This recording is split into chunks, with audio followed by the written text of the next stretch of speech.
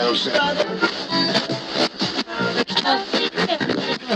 know the name.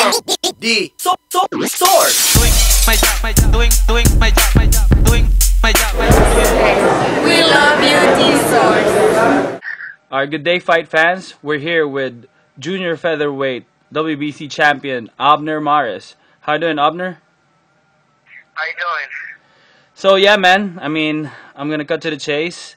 Everybody's been asking for it. Nonito Donaire. Can you tell us your thoughts about that? What can I tell you, man? It's a fight I've been looking forward to. It's a fight I want, for my career and also for the fans. A fight that the fans have been asking for quite some time, and I think it's time. I mean, I fought, great opponents in this weight class, and beating, all of them, thank God, and as well as Nonito. Nonito's faced, great fighter, and he's beaten them all.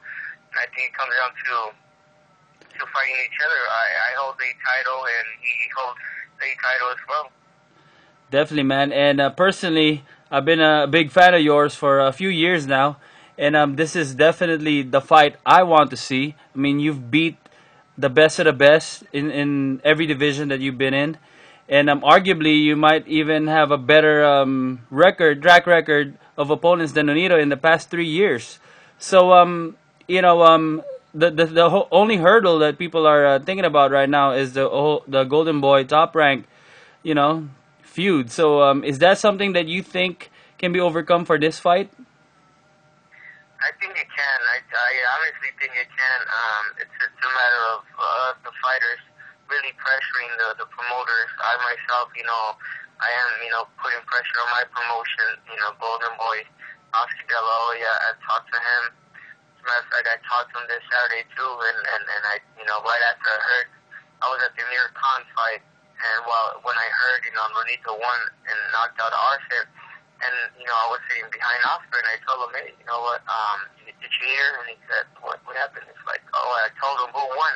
Mm-hmm. And so, I told him, let's make this fight happen. It's time. Mm-hmm. And he said, we're working on it. So, I mean, it tells you that, I'm telling my people, and I'm sure Nonito as well, he mentioned something that he's been doing it for some time, too. He's been telling Bob Arum. So I just hope that, they come to their senses, Golden Boy and Top Rank, and really make this fight happen for the fans, for the boxing world that wants to see these kinds of fights. And it's only right.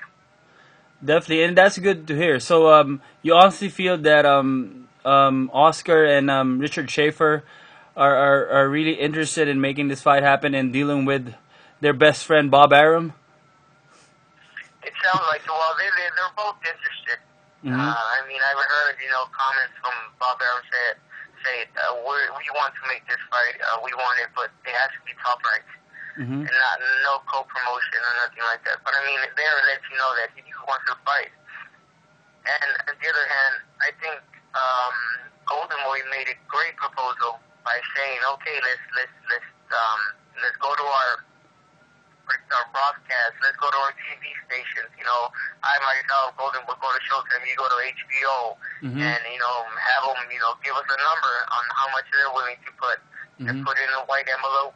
Mm-hmm. Trade envelopes, and whoever's highest bid is, it stays there, either Showtime or HBO, and I think that's fair. I mean, I think that's really fair. So, I mean, at the end of the day, it comes down to the promotions to make this fight happen. Because as you can see, both of us, the fighters, we want to fight. Definitely, man. And who else is out there for both of you, if not, for each other, right? Right. Yeah, exactly. I mean, it's good. I mean, at the end of the day, it's boxing. I have nothing against Nonito. He's a great fighter. I have nothing against him as a person. And it seems like he wants to fight. I want to fight. And if we as fighters to come together and make this fight happen, we can do it, man. Again, he has other fights. D-Source, you're my idol. Doing my job, doing my job, doing my job, doing my job, doing my job, doing my job, doing my job.